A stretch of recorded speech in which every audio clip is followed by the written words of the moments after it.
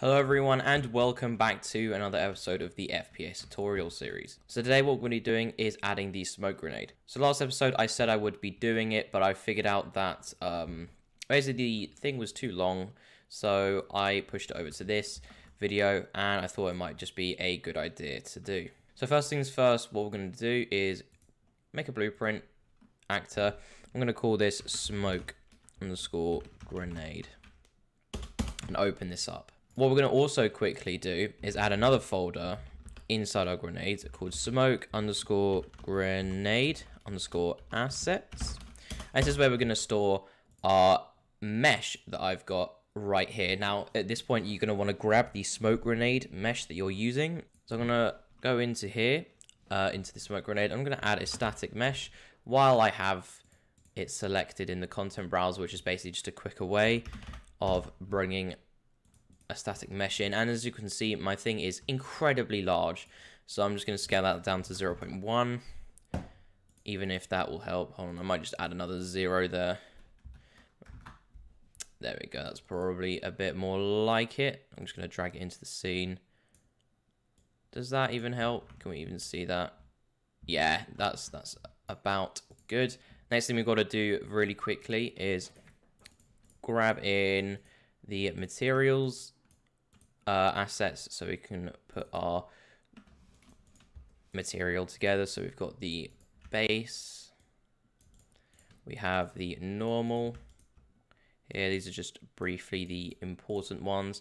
We have the ambient occlusion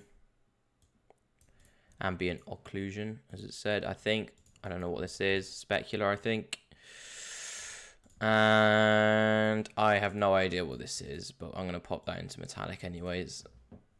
I'm going to apply and save.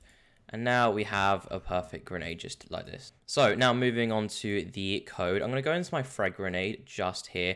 I'm going to copy and paste what I've just written last episode. So I'm going to put that in begin play right here. I'm just going to drag that in and replace the reference just like so. So I'm going to quickly activate simulate physics, turn that to true, because yet again we are using physics in this to make it fly through the air. Then what we're going to do is, using the thing we've just got, or whatever this is, we're going to get component velocity, and here is why. In Counter-Strike, for example, the smoke will only land usually until it is been in the floor or a timer has been set. So we're going to constantly ask ourselves, has our component velocity reached 0? And then it will spawn the smoke. So I'm going to get an equals, so an equal vector, or actually tell you what, an exactly equal vector, because we want to wait until it's absolutely not moving. And we can debug this by just printing this on a tick. So I'm just going to get tick. I'm going to grab a print string. I'm going to drag that just down here.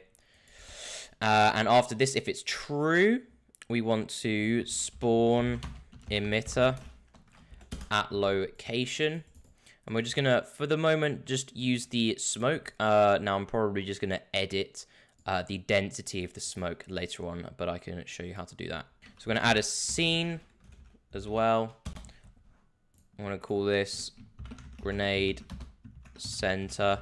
And I'm going to quickly just get world location and also get world rotation, because we don't really want to spawn the smoke just like upside down or up in the air. So this should hopefully counter that. And then we're going to put a delay down of 4 seconds. And after that 4 seconds, we are going to deactivate the particle effect system, and then we're also just going to destroy actor just like so.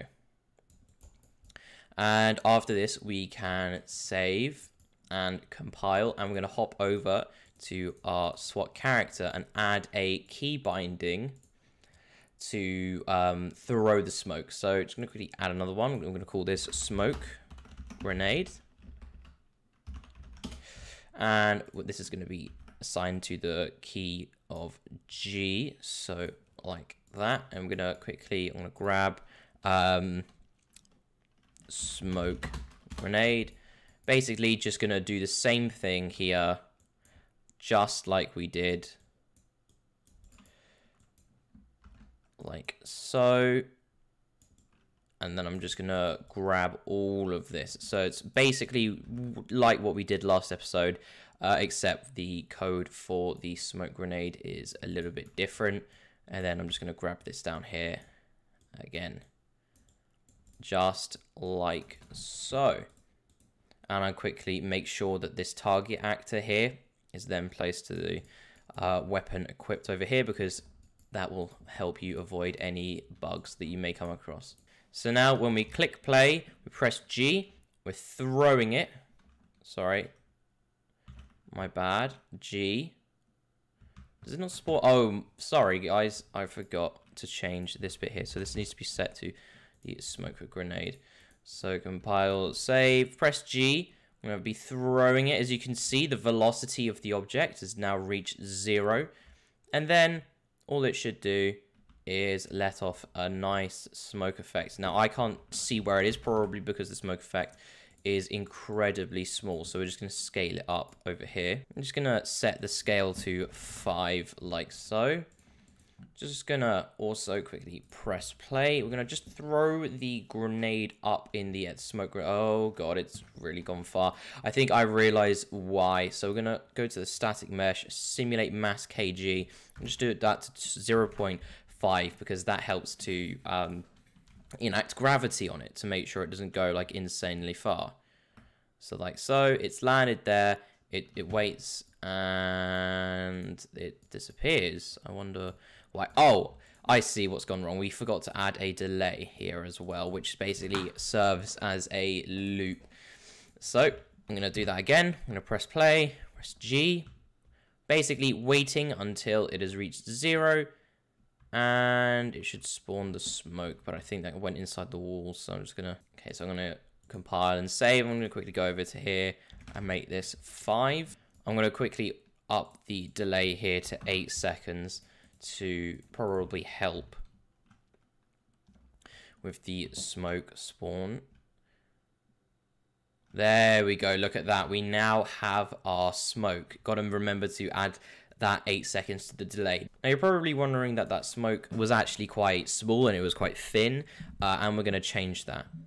So over here in the set content, I'm going to go smoke, and I'm going to quickly click on P_smoke. Under spawn rate distribution, you're going to find the thing here called constant, and I'm going to turn this up to 20. Now these are particle effects, which are known to usually kind of rip through PCs that aren't too great. So be careful when turning up your content that you don't accidentally make your PC draw way too many particles than needed. So as you can see, the smoke's quite nice, but I'm not sure why it's spawning over there. So I'm going to quickly attach grenade center to your or my mesh. Add file, save all real quick. I'm going to throw that down. This time, I don't know where it's gone. It's gone over there. And now, as you can see, the smoke has completely obscured everything, and it only lasts for a few seconds. So there we go, guys. That is how you implement a smoke grenade into your game. Now be sure to watch the episode where I integrated the frag grenade, because that's basically how I set up everything else, like the animations. Otherwise you have to do that by yourself, but I highly suggest you go and watch that just to get baseline if you haven't already. Thank you guys so much for watching. If you did enjoy, don't forget to slap a like and subscribe if you like the content, and don't forget to share to a friend. You know, you never know, they might be having this kind of issue or want to implement something like this into their game. Yet again, guys, thank you so much for watching, and I will see you guys in the next one. Goodbye.